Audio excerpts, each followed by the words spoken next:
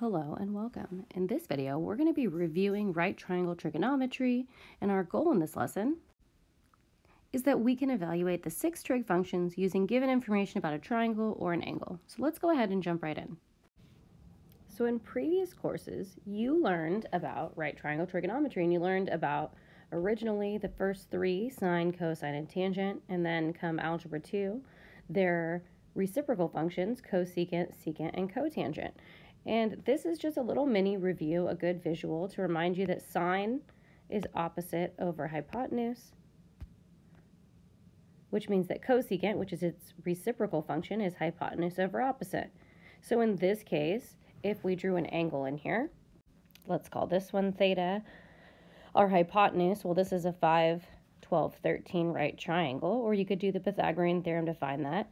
From this angle, theta, our sine would be 5 over 13, which means our cosecant would be 13 over 5. Cosine is adjacent over hypotenuse, which in this case would be 12 over 13, and secant would be that reciprocal. Notice the same letters never go together. So sine S goes with cosecant, cosine C goes with secant. So we never match the same letters up together. That was something that helped me remember if sine goes with secant or cosecant for whatever reason. And then tangent is going to be 5 over 12, which means its reciprocal function, cotangent, is going to be 12 over 5. So this is a little review of SOHCAHTOA, or the six trig ratios from a right triangle. So if you're being asked about the 6 trig functions from a right triangle, the first thing you should do is make sure you identify which side is which. What's the opposite, what's the adjacent, what's the hypotenuse? And remember, opposite and adjacent are going to depend on your angle. Then you can find the original 3, sine, cosine, and tangent, and then you can reciprocate them to find the other 3, cosecant, secant, and cotangent. Don't forget that you do need to simplify your fractions. So go ahead and pause this video and work through this example problem on the right on your own. And we are using angle A, so you can draw a little theta right in here. And here we have those solutions. So 8 is opposite, 15 is adjacent in terms of A, and 17 is the hypotenuse. And then we can go ahead and set up those ratios. So hopefully this isn't too much of a review. We're going to go ahead and look at some more examples, but pause the video if you need to take some time to get everything written down. Okay, let's do a couple more practice problems, one that's really similar to what we just did, and another one where we actually are given one trig function and we need to find the other 5. So my hint to you on that second one is go ahead and draw yourself a triangle. If you know what one of them is, you can find the third side length and then see how far you can get. So try to get through 1 and 2 as much as you can on your own, and then unpause the videos and see how you did. So here are the solutions to number 1. Go ahead and pause the video, check over them, make sure you identified those 3 original sides correctly and that you worked through each of these sides and found each of these 6 trig functions correctly. Okay, for number 2, if we're given sine, that also means we're given cosecant. So we have a freebie right away. Then my hint was to draw a triangle. So let's see what that looks like. I'm going to pick this angle to be theta. So that means opposite is 4, hypotenuse, because that's what sine is 5, which means this is a 3, 4, 5 right triangle, or you could do the Pythagorean theorem to find the missing side. Now, if you didn't get here already, pause the video and fill in the rest of those trig functions.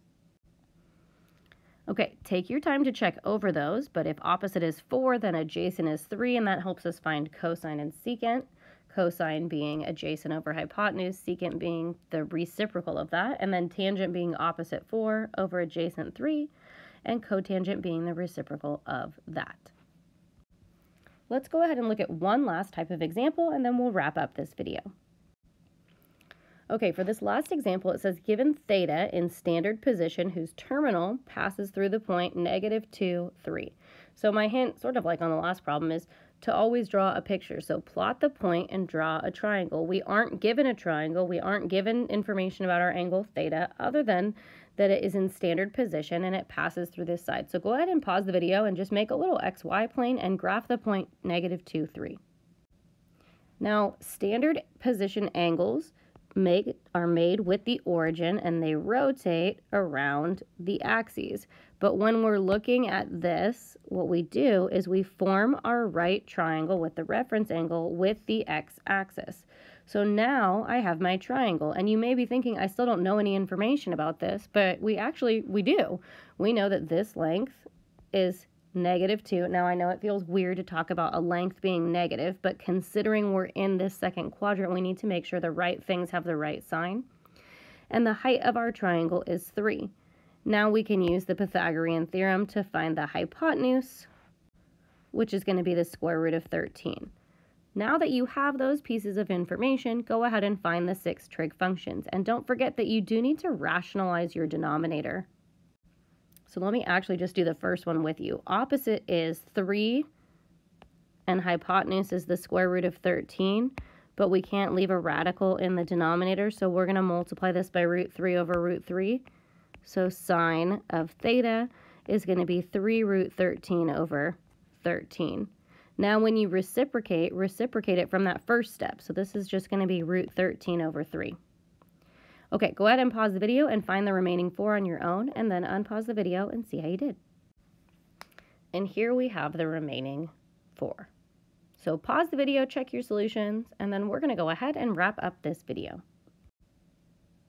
Okay, our goal in this video was to review right triangle trigonometry and be able to find the 6 trig functions, sine, cosine, tangent, secant, cosecant, and cotangent, using some given information. And I think that we accomplished that goal, and I hope you feel that way too. So go ahead and write down any questions you have, and I look forward to supporting you on this. Thanks for listening.